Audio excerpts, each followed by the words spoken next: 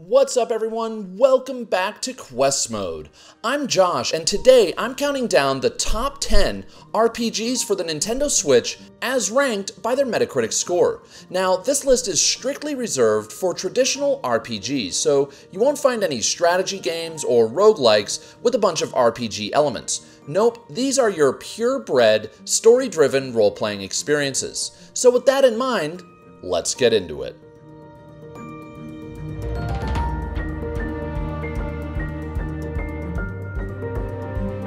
Like a few other games on this list, Earthlock was inspired by the JRPGs of the late 90s. Unlike other games on this list, it has a very unique development history. First released in 2016 to lukewarm reviews, the developers decided to put the forthcoming sequel on hold so they could correct their mistakes with the original title. The result is a more polished game that eventually released on Switch to more positive critiques. Most of the gameplay is pretty standard JRPG stuff. You run around the overworld from a top-down, isometric perspective, solve puzzles, craft items, and complete side quests. The story is pretty run-of-the-mill, as are the visuals, but where Earthlock distinguishes itself is the combat. Each character has multiple stances that offer unique abilities. You can switch between them mid-battle, which makes for some rather tactical and strategic scuffles. You might want to try some of the other games on this list first, but if you've played them all, or you don't feel like they're for you, Earthlock might be that undiscovered role-playing game on Switch you've been looking for.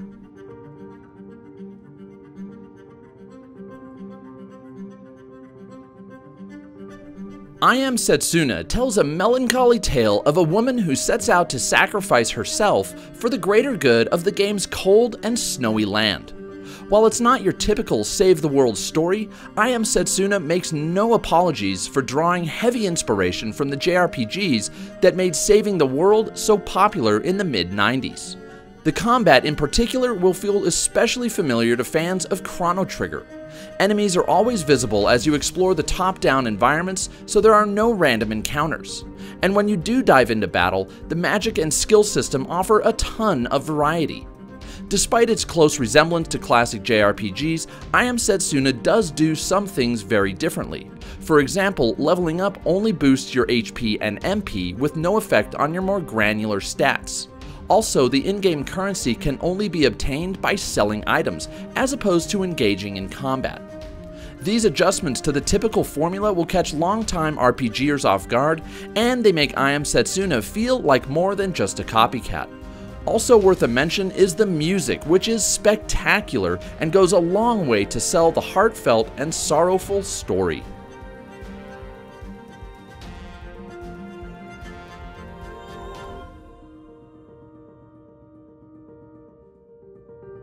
By mixing a well-written, top-down role-playing experience with a surprisingly fleshed-out golf game, Golf Story sets itself apart from nearly every other role-playing game, well, ever. The story tells of a guy who decides to leave his old life behind to become a golfer. Despite his best efforts, he fails to impress anybody, anywhere, anytime. Seriously, everybody in this game thinks you suck. To improve your game, you've got to complete golf-related quests and challenges, and partake in full-on competitive golf matches. Best of all, the mechanics of the golf game require more skill than the visual presentation lets on, which is a huge plus because it makes Golf Story feel at times like you're getting two games for the price of one. On their own, both the role-playing experience and the golf game are good enough, but when combined, they add up to more than the sum of their parts, and provide enough novelty to keep Golf Story fun up until the very end.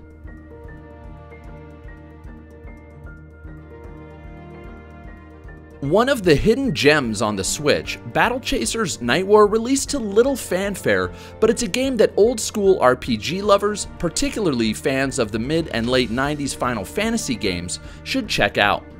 Right off the bat, the combat is fantastic. It's turn-based and involves using basic attacks to boost a stat called Overcharge that enables you to use more impressive special abilities later on. Of course, the system deepens over the game's 30-plus hour quest, and it'll feel familiar enough for any JRPG enthusiast. Exploration is also a big part of Battle Chasers, and it's a pleasure to navigate the hand-drawn overworld and make your way through the colorful and detailed isometric dungeons. As you can see, the game is gorgeous and it's got stunning audio to match. That said, Battle Chasers isn't perfect. The story never really raises the stakes, and you may notice a few technical issues such as long load times and the occasional audio hiccup.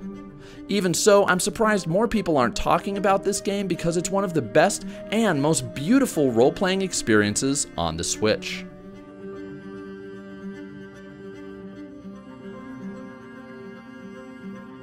South Park: The Fractured But Whole needs no introduction. It's a South Park RPG that makes good on everything the show does so well, all while delivering solid gameplay. The humor is over the top, disgusting, poignant, profane, timely, and shocking, and often all at once. Unlike the game's predecessor, The Stick of Truth, The Fractured But Whole parodies pop culture's decades-long obsession with superheroes. Stan, Kyle, Kenny, and Cartman formed their own band of heroes and set out on what inevitably devolves into an absurdly hilarious quest. The gameplay systems here are simpler than those in the more traditional games on this list, but thankfully combat is more thoughtful and strategic than in The Stick of Truth. This makes for a game that's entirely accessible for non-RPG fans, yet still deep enough to hold most players' interest, especially for those who appreciate the raunchy humor. And farts. This game has a lot of farts. If you haven't played it and you're curious about the best potty humor to ever grace a video game and you like smart satire, you won't be disappointed by The Fractured But Whole.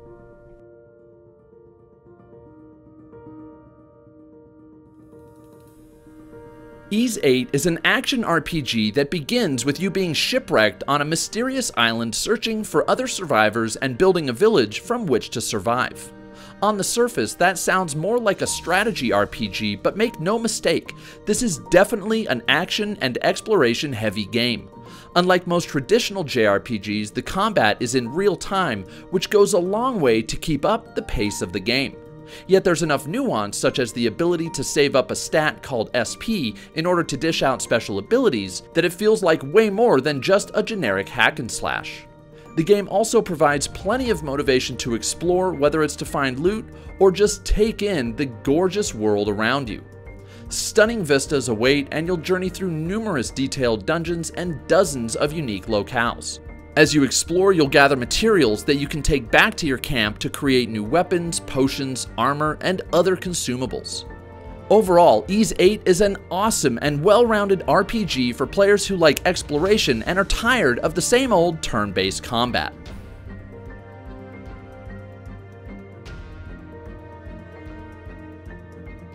Xenoblade Chronicles 2 might be one of the best reviewed RPGs on the Switch, but it's also one of the most divisive. The game is tempting for exploration junkies due to its wonderful and fantastical world made up of massive creatures that are so big they literally make up the entirety of the game's sprawling environments. However, don't be fooled. This is a deep game with a steep learning curve that relies on complex JRPG conventions. You'll have to learn deep menus and an involved combat system if you want to make the most of the experience. At first, the real-time combat seems simple because of its reliance on auto attacks, but later in the game, a layered system is revealed that has you filling up meters in order to execute special moves, combos, and chain attacks, all while simultaneously managing other things like cooldown timers. It's also worth noting that the game was criticized for its pacing, as it does take more than a few hours to get going, but with a Metacritic score of 83 and with a AAA presentation that's second to none on the Switch, it's safe to say that this is a great choice for any JRPG fan, or gamers with a knack for deep and thoughtful, if sometimes demanding, gameplay.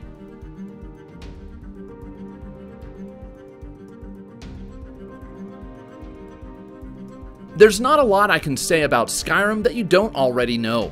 It ranks among my personal top 10 games of all time, and if you somehow haven't played it, you owe it to yourself to give it a try, even if you're not a role-playing game fan. The world of Skyrim remains one of the richest, most engrossing ever built, and that's in large part due to the freedom you were given. Sure, there are many other open-world games, but the feeling of absolute wanderlust that this game instills after the first cutscene is one of my favorite experiences in all of gaming. From how you explore the world to how you develop your character and progress through the story, it's all up to you. And then there are the dragons. Doing battle with each of them seems like an impossible task at first, but once you get the hang of it, you'll want to hunt each one of them down.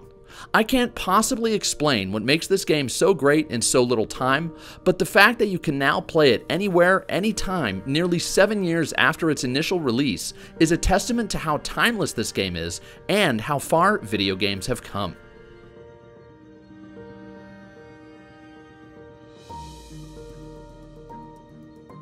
Another game that was inspired by the classic Super Nintendo RPGs of the 1990s, Octopath Traveler does a better job of paying respectful homage to the games that inspired it than any other game on this list.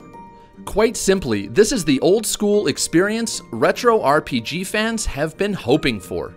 At the game's outset, you choose one of 8 characters, each with their own story and unique abilities. But unlike many games where you choose from multiple characters, Octopath Traveler lets you switch between the 7 others at any point in the game.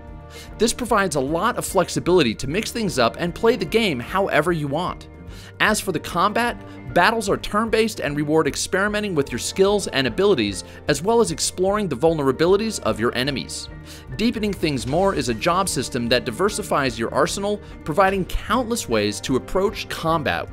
And while gameplay is king, perhaps most notable about Octopath Traveler are its visuals, which look like a 16-bit RPG crossed with a pop-up book taken straight from your dreams. If you play this stunning work of digital art to completion, expect to spend over 100 hours, but even if you play through only one character's story, it's still well worth your time.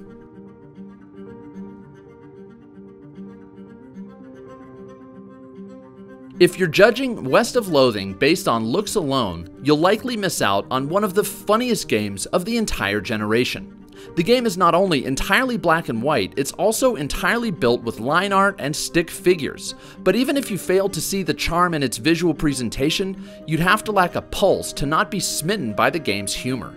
No kidding, there isn't a single paragraph in this game that isn't laced with unexpected wit or some hilarious twist. Every line is worth reading, and that's such a relief in a genre that's often padded with unnecessary or just plain boring dialogue. The game's humor also props up some of the best aspects of the gameplay. Puzzles are often nonsensical and require the use of ridiculous objects or achieving inexplicable objectives. And just like any good role-playing game, you'll travel to somewhere over 100 unique locations and pack your inventory with useful items. If there's one area where West of Loathing lacks, it's the combat, which is very basic and is the only aspect of the game that might take itself too seriously. But it doesn't matter. Just like with South Park: The Fractured But Whole, with which this game shares quite a bit in common, the writing and outrageous humor is more than enough to keep you hooked throughout the 8-hour campaign. Plus, the game is only $11. Well, thank you guys so much for watching the entire video. If you enjoyed it, hit that thumbs up button. If you didn't, hit the thumbs down. And if you never want to miss one of my videos, all it takes is clicking that subscribe button. We'll see you in the next video.